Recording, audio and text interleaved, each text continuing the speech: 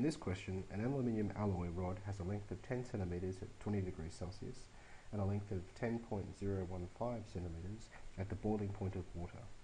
From this information, we're asked to ascertain what is the length of the rod at the freezing point of water, or 0 degrees Celsius, and also what is the temperature if the length of the rod is 10.009 centimeters. So this is ultimately a question about expansion. All materials expand when the temperature is changed, and in this particular case we're going to consider just expansion along one dimension since we've got a rod. In that case, for linear expansion, we can say that the change in the length of an object is proportional to the length of the object, is proportional to the coefficient of linear expansion alpha, and how much we change the temperature by, delta T. And so basically this is a question where we're going to use this expression here. So first of all, let's have a look at part A. We want to find out what is the length of the rod at the freezing point of water. Well, in order to know that, what we really want to do is work out what is the coefficient of linear expansion alpha. So let's start by trying to work out what alpha is for this aluminium alloy. The simplest way of doing that is to consider what we know about it. We know that the length changes from 10 centimeters to 10.015 centimeters for a temperature change of 80 degrees, between 20 and 100. So let's start off by writing down what our change in length is. So this change in length is the final length minus the initial length. So that's going to be 10.015 centimeters minus 10.000 centimeters. That's my change in length, delta L. It is then equal to the original length that we started with, okay, which is 10.000, multiplied by alpha, multiplied by my change in temperature. And once again, that change in temperature is T final minus T initial.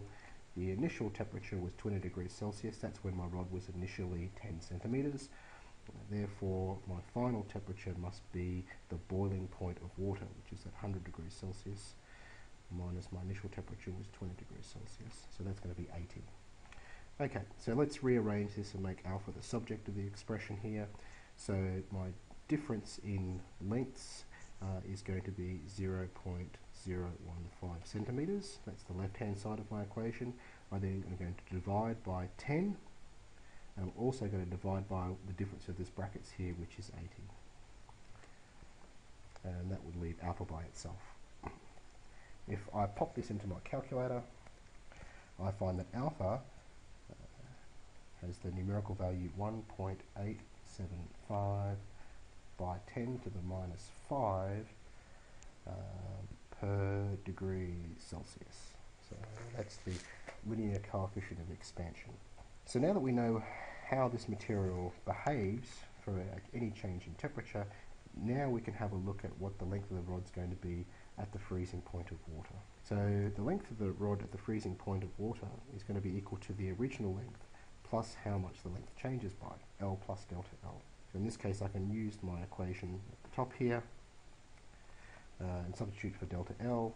So it's going to be my original length, which is the length at, I'm going to take 10 centimeters to be my original length, we'll call that 1L, plus, let's see, so delta L is L times alpha times my change in temperature. If I look at that carefully, L is a common factor, so I can take that outside, so it's 1 plus alpha times delta T. So to put some numerical values into here, we'll remember that the original length that we were considering, I was taking that to be the length at 20 degrees Celsius, so that's my 10.000 centimeters, multiplied by outside 1 plus alpha we have is 1.875 by 10 to the minus 5, and then multiply that value by delta T. And what's delta T? It's T final minus T initial. In this case, I wanted to consider what was the length of the rod at the freezing point of water. So this is going to be the final temperature. There's going to be the freezing point of water, which is 0 degrees Celsius, minus my initial temperature, which is 20 degrees Celsius.